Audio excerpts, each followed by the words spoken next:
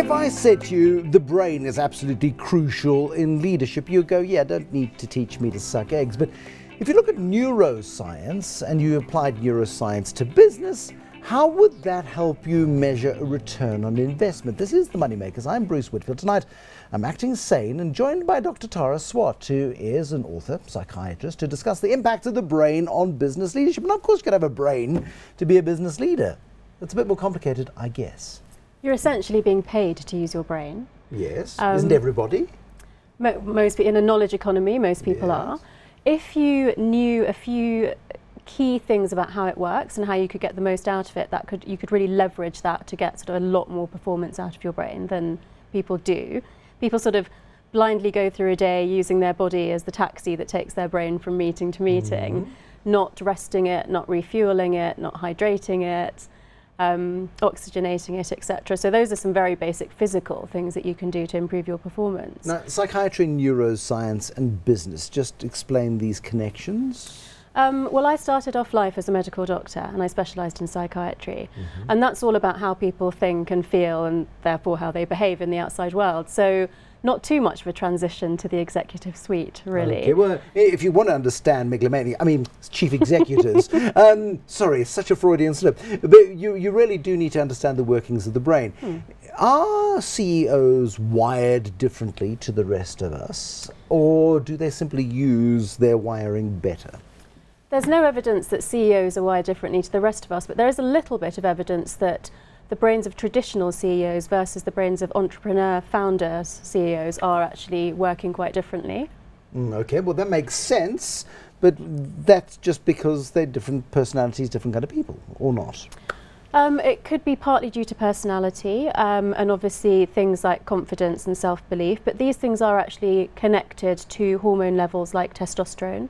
So things like risk-taking and risk appetite and confidence, that's connected to testosterone. So these psychological factors that we know about have a physiological underpinning.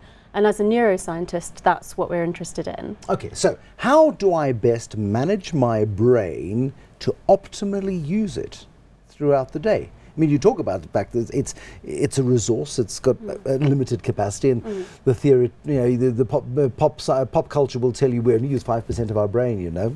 Is that even true? That's another one of those neuro myths we need to bust. So there was a Hollywood film based on the fact that we only use 10% of our brains. 10%, I found that sorry, I only use 5. I found that quite difficult to watch. So we use different parts of our brains at different times. The more we're using and interconnecting at the same time, the better. And that's within an individual brain, but also in terms of leveraging diversity of thinking in teams and organisations. So I would say to get the most out of your brain, you need to sleep 7 to 9 hours per night. Right. Tick. Good.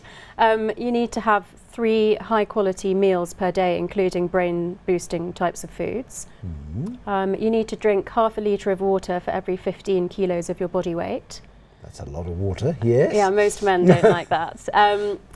Can you dilute it with whiskey? If you drink alcohol or caffeine, you have to drink more water to make up for it. You should avoid caffeine after about 2 o'clock. Avoid screens with blue lights for 1 hour before bed. So this is all setting up the sort of physical foundations. If you have a very sedentary job, then trying to move around during the day as much as possible, or formal exercise, or at least deep breathing to oxygenate your brain. I mean, you look at generally high-powered, very successful people. There are very few, how do I put this politely, chunky CEOs. Especially, I mean, the Americans seem to sort of be very drawn toward the picture-perfect CEO, the good teeth and all of that sort of stuff. They vote for their presidents on that basis. Donald Trump's got no chance. And there is the sort of ideal cookie cutter of the CEO, but they generally tend to be fitter, generally tend to be healthier, generally look after their physical self better because they know if that breaks, everything else goes down with them. But that has got the added benefit then of making the brain work better. Absolutely. They've really understood this brain-body connection. And I think in other countries in the world, we're lagging behind a bit on that. So we're expecting our brains to perform at a very high standard, but we're not actually giving it the resources that it needs to do that. And you know, if you don't do that, let's say that you have or you haven't set up a certain level of physical conditions for your brain, Then you want to be able to regulate your emotions, suppress your unconscious biases, think outside the box, think flexibly, creatively, solve complex problems, multitask, or I prefer to use the term task switch. So those are the higher functions of the brain that we really... I'm so glad you said that, sorry, task switch, because multitask is a fallacy. You can't do more than one thing at once. I'm sorry, maybe it's just the way I'm wired, but you can do multiple things at various points within the space of an hour, but you've got to pigeonhole things. You're absolutely right. I feel quite relieved, actually. You're right. So when we multitask, we do each single thing less well than we can do it on its own. So task switching, I'm a big fan of. Okay. Now, the people who do this well are people who obviously plan it, who obviously think about it. It's not something that sort of happens by itself. It's not an accidental process. No. So it does take a lot of discipline, but what we're interested in from the neuroscience point of view is creating sustainable behaviour change. So at first it can seem difficult, but once you've formed it into a habit, it should just be the way you operate now. So, you know, going for that green tea in the afternoon instead of a coffee, always feeling like you can fit in the exercise, that you go to sleep at regular times, that you choose the healthy options when it comes to even being at a nice restaurant. But I think realistically, with both myself and my clients, it's important to say that things like travel and jet lag can throw you off that schedule, and that's okay, and you just need to pick yourself up and start again. But more and more executives, I mean, mid-level executives, are travelling a lot. I mean, look at this continent, a lot of people are doing business across this continent. They're not necessarily getting jet lag, we don't have huge time zone switches, but you are travelling under often quite arduous conditions, 5 or 6 hours to get anywhere on this continent. That is significant and it's disruptive. Tuesday you're in Joburg, Wednesday you're in Addis, and on Thursday you're in Lagos. It's going to have an impact.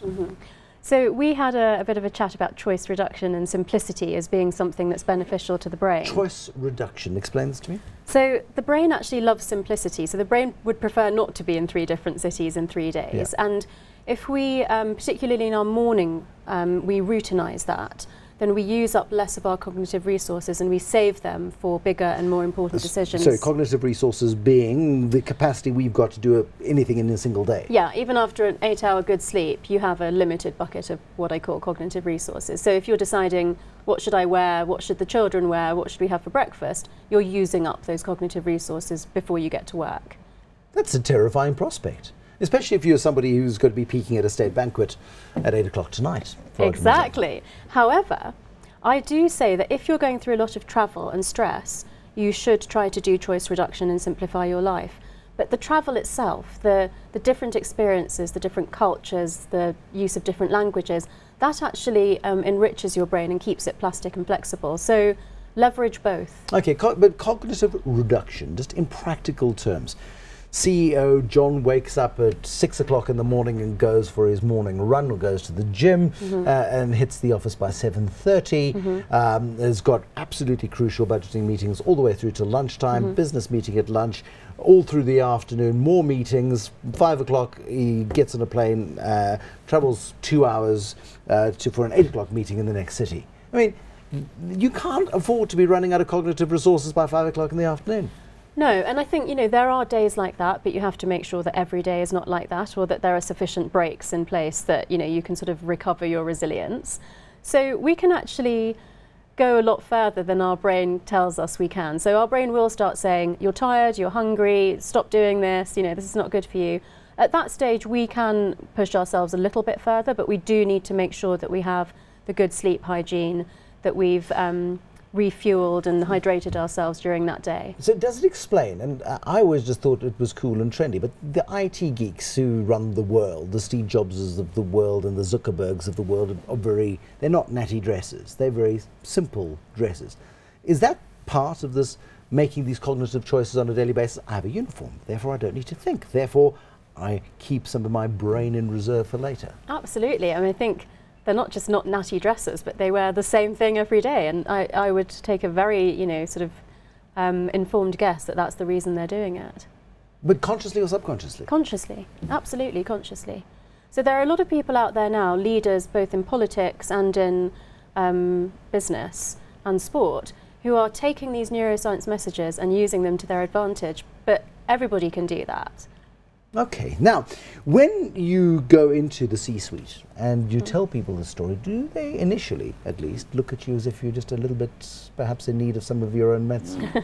I do still get the question, what is the connection between neuroscience and leadership? But I pretty much say, if you've got a brain, wouldn't it be better if you knew how it worked and what you had to put in to get the most out of it? And people really get it, and the interest has grown immensely over the last 8 years. I mean, it's astounding even to me how do boards see results? Do boards see change? Is there a bottom line benefit to exercising your brain? I mean, you might go for your morning run, but if you're not exercising your brain adequately, you're operating at 80% and you're being paid for 100%. Absolutely. You know, just as exercising improves your physical body, using your brain in the right way and setting it up for success gets more out of it. Can I give you a list of CEOs I think need your help? Gladly. but where is, I mean, the City of London traditionally is quite bombastic. It's captains of the universe. It is very confident, externally at least. Are you finding that we are facing a crisis of confidence, perhaps, in leadership? Yeah, I guess I'm in a really privileged position in that I work with people in London, New York, Singapore, Joburg and other places who confide in me their worst fears and their biggest secrets. And the one phrase that I hear in every industry, in every country is, one day somebody's going to find out that I shouldn't be here and they'll just know that I'm a fraud. And, you know, I've heard that from very, very high profile people. Give us a list. You're not going to, are you? No. This interview is over. That's it. Tara Swart. She's an author. She's a psychiatrist. She has the ear, well, she is the ear, for some of you. You might recognize her, but she's not telling your secrets. You'll be absolutely fine. Thank you for watching. There'll be more Money Makers next time, but for now, have a very good evening. Bye-bye.